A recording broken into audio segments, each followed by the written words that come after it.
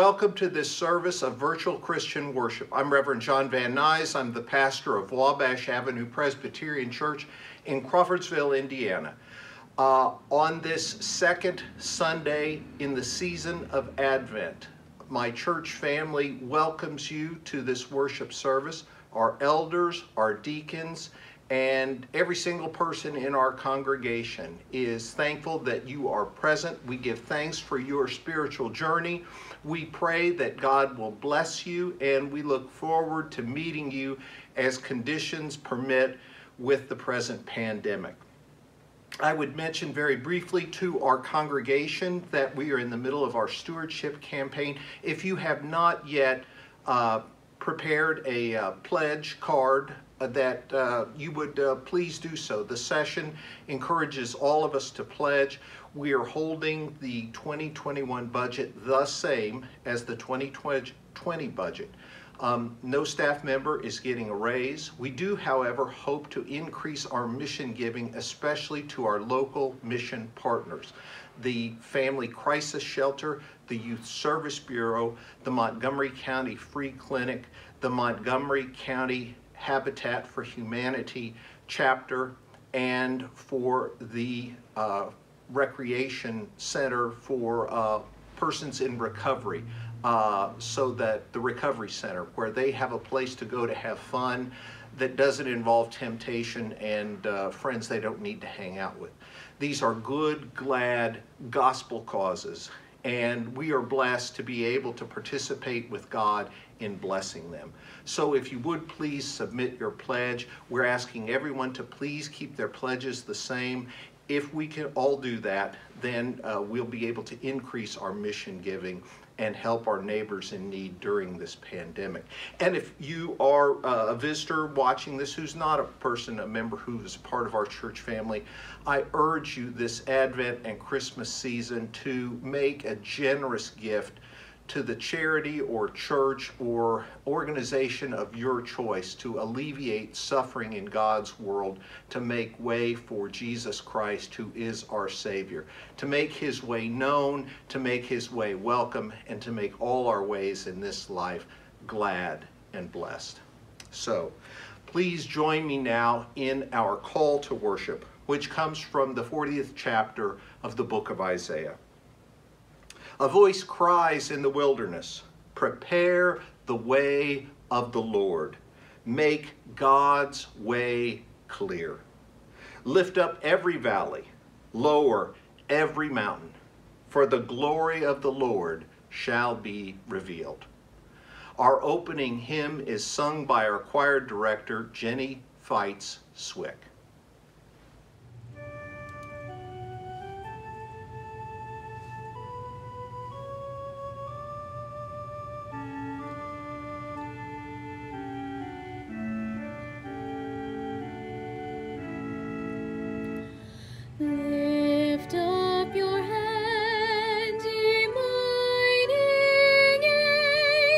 Behold the King of glory.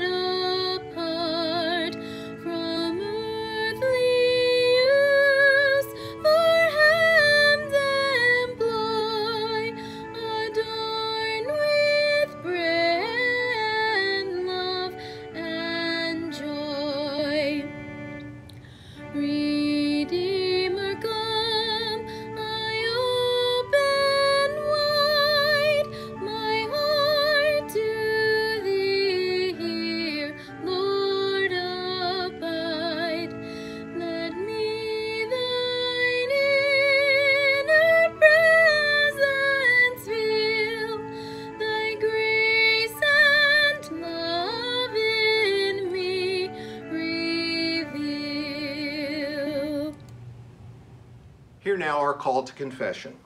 If we say we have no sin, we deceive ourselves, and the truth is not in us. But if we confess our sins, God, who is faithful and just, will forgive our sins and cleanse us from all unrighteousness. In humility and faith, let us confess our sins to God. Please join me in our prayer of confession. O God, we confess that we have not lived lives of holiness. We are impatient and greedy. We have not labored for peace. We have misused the earth and threatened the life of your creation. We repent of these offenses and turn to you in love. Forgive our iniquity and pardon our sins, that we may walk in righteousness to the glory of your name. Amen. Let us now continue to confess our sins in silence.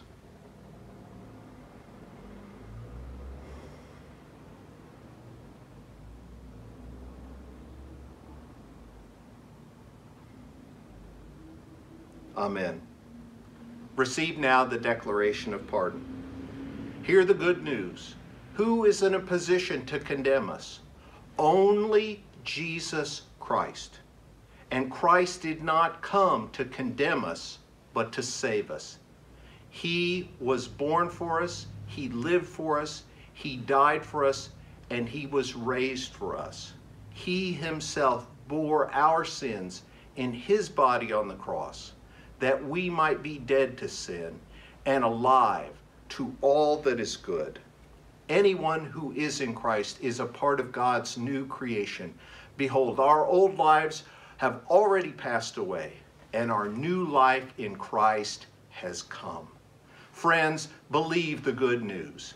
In Jesus Christ, we are forgiven.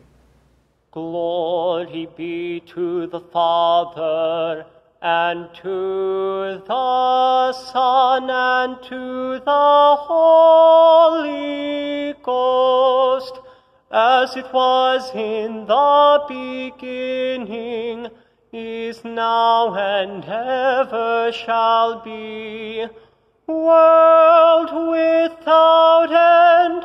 Amen. Amen. Please join me in our prayer for illumination. Gracious God, heaven and earth will pass away, but your words will not pass away. Your word stands forever. May our generation be attentive so that by the power of the Holy Spirit we remember your ways and gladly do right, meeting you wherever and whenever you appear. Amen. Our epistle lesson today comes from 2 Peter chapter 3, verse 13. So listen now for God's word as it speaks to you. In accordance with God's promise, we wait for a new heavens and a new earth where righteousness is at home. This is the word of the Lord. Thanks be to God. Not to scandalize you, but there's a sacrilegious joke I want to tell you. Not to shock you, but to redeem its punchline. The joke, which is a riff on end-time Christianity, goes like this. Jesus is coming. Look busy. It's not a great joke, but I think it has a truth that can bless us. Jesus is coming. Look busy, or better yet, get busy. Get to work doing what Jesus wants us to do to make this world welcome for him and for us all. That's what the season of Advent is all about. Advent is the season of preparation to make the way ready for the King of Kings and the Lord of Lords, the Prince of Peace. If only I was as intentional about doing that as Home Depot is. The first Christmas items arrived at Home Depot before Labor Day. Go to Home Depot today and you'll find the place plastered with poinsettias and home decorations and artificial trees and on and on and on. If I was as serious about making Jesus welcome as Home Depot is in making a buck, my faith would really move mountains. The journalist Nicholas Kristof, every time this year, this season, has a column annually about alternative Christmas giving. This year he touted a project called Cure Blindness, which offers cataract surgery for poor people in Asia and Africa. $50 will restore a person's sight. Another organization, Campaign for Female Education, seeks to get African girls in school and out of child marriages. $150 will educate a girl for 1 year of high school. $30 will cover 1 year of elementary school. This program has enabled 157,000 young African women to get their education and to pay it forward because they are now mentoring and sponsoring another girl. Talk about changing the world. Yes, there is only one Savior of the world, but by the grace of God, it is amazing what we can do to help in that saving work. The Youth Service Bureau's Reindeer Project, the local CASA program, court-appointed special advocates who work to make sure that minors are looked out for in the judicial process. Sponsoring a child through Compassion International. Think of all the wonderful ways we can be about the Lord's work by making things just a little bit more right and just and loving. See if you can include some alternative Christmas gifts in your gifting this year. Instead of another sweater, Uncle Harold might really like a Heifer Project duck. Cousin Mary might appreciate being given a gift in her name rather than receiving a gift herself. Try it and see how that changes the feel and meaning of Christmas for you and your loved ones for good. We're in the middle of a pandemic, an economic crisis, and a poisonous political climate. All of that can make all of us feel pretty powerless. After all, you or I, none of us, we're not going to come up with a cure for the coronavirus. But we can wear a mask. We can practice social distancing. We can adopt those habits that will halt the spread of the disease while we wait for the vaccine, which, thanks be to God, is on the way. Doing what we can do while we wait is a God-given power all of us have. And that's what God wants us to do while we wait for God's kingdom to come in full. We are to anticipate that reality, which only God can bring, by doing those things which only we can do. As we do what is within our power to do, we prepare the way and we hasten the day when our Savior fully reigns, when righteousness is truly at home, when this tired, old universe and this sin-sick world are transformed into a new heavens and a new earth. If you think that our power to prepare the way for something that big is just a lot of hype, then you have a bunch of geophysicists who would disagree with you. During the lockdown earlier this year, when we all stayed home, geologists who monitor tremors and watch for earthquakes reported that the lockdown actually decreased the surface tremors for the entire planet. Turns out when 7 billion people do something small, it adds up to something pretty big.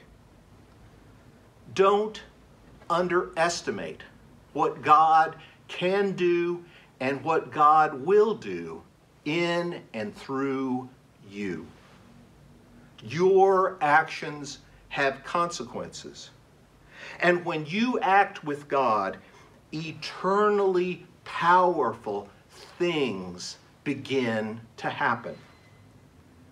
Getting sober, forgiving an enemy, burying a grudge, mentoring a child, living with hope, giving with love. These gospel acts are the basic building blocks of the kingdom of God. So, don't just spend this month getting ready for Christmas. Get ready for your Savior. Welcome Him. Don't wait passively.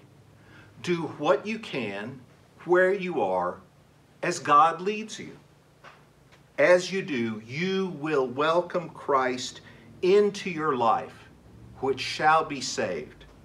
And you will welcome Christ into the world, which shall be changed. Let us prepare the way. Let us pray. Holy, gracious, and loving God, we thank you for health and life and breath. Lord, we pray for our world during this season of pandemic. We give you thanks for the vaccine which is on the way. We pray, Lord, you will speed its approval and production and distribution so that we can all be immunized and get past the specter of COVID-19. We pray for all who are infected with the virus. We pray that you will restore them to health and to life. We pray for frontline and essential healthcare workers and other folks who are at risk while doing their jobs to keep us safe and to keep us fed and working as a society during this difficult and dangerous time. Protect them, we pray, as they serve to bless us. We ask your grace, O God, for our nation. We pray your blessings upon our community. Help us in this season to prepare the way for you by making room for those who have no place in the inn, by blessing those who have been shut out in the cold, by sharing with those who are hungry, hurting, and alone. Lord, let your love touch them through our compassion. We pray, O Lord, for all who are ill, asking you to pour out your healing blessings upon them. We ask your grace upon all who grieve, that, Lord, during this season of holidays and holy days, when the absence of loved ones is most keenly felt, that you will pour out your healing and your presence and your peace upon all who mourn. We ask, God, your grace for all who suffer from depression, that, Lord, during this season of sunless days and shortened days, that, Lord, you would grant them extra strength and energy, that you will help them to live with energy and purpose and joy. We ask, O Lord, your blessings for the ministries beyond our congregation housed in our facility. We remember and pray your blessings for the Fish Clothing Pantry, for the Montgomery School of Crawfordsville, for child and family counseling, and for all the recovery groups who use our facility. O Lord, bless those activities and persons so that greater healing, health, life, wholeness may abound in our community and beyond. We pray, O Lord, by name for our friends Alger, Autumn, for Lloyd, for Mandy and her family, for Noreen's friend Patricia, for Nancy and her family, for Kevin and Laura, for Kyle and Brittany as they grieve the death of their grandmother Margaret, for Bill and all of John Haynes's friends as they grieve his death. Bless, we pray, Jim and Becky, Joyce and her family as they grieve the death of Joyce's sister, her second mother, Leola. We ask your grace upon Helen Milligan's family as they grieve this season. Continue to help Nancy to heal. Bless Roger. Be with Betty and Dick. Be with Arlene as she gets accustomed to a new home. Be with Stephanie and help her to recover from the coronavirus. Help Bridget's leg to heal. Be with Bill and Linda. Bless Don and Dottie as they grieve the recent death of their 20-year-old grandson, Evan, and as they continue to grieve the death of their 28-year-old grandson, Jacob. Be with Jordan, Brendan, Lindsay, and Sandra. Bless Jim and Jenny. Be with Betty, Peg, Alan. Be with Deb and Noreen's son, John, and his family. Bless Barb and Pam. And Lord, we would ask that you would also bless these persons and concerns that we now name silently before you.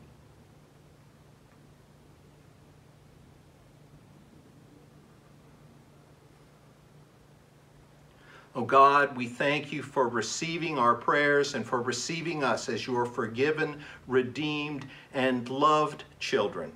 Unite us now in one voice in the prayer that our Savior taught us, saying, Our Father, who art in heaven, hallowed be thy name. Thy kingdom come, thy will be done, on earth as it is in heaven. Give us this day our daily bread, and forgive us our debts as we forgive our debtors. And lead us not into temptation, but deliver us from evil. For thine is the kingdom, and the power, and the glory forever. Amen. Our closing hymn is sung by our choir director, Jennie Fights Swick.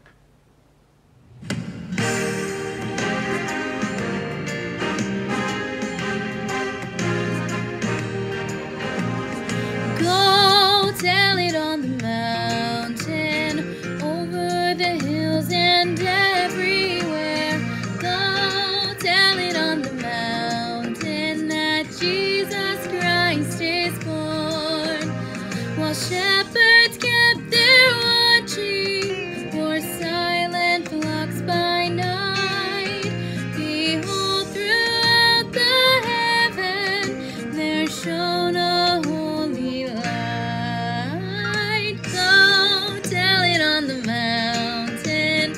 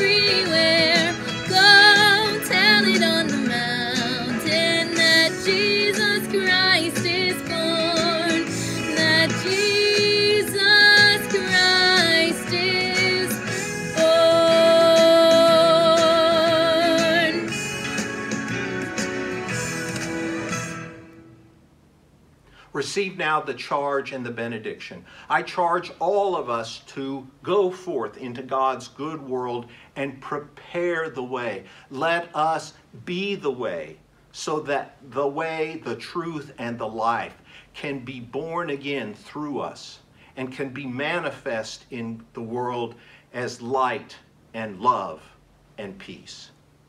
Now, may the Lord bless you and keep you. May the Lord turn a shining face toward you and be gracious unto you. May the Lord lift up his countenance upon you and give you peace, now and forevermore. Amen.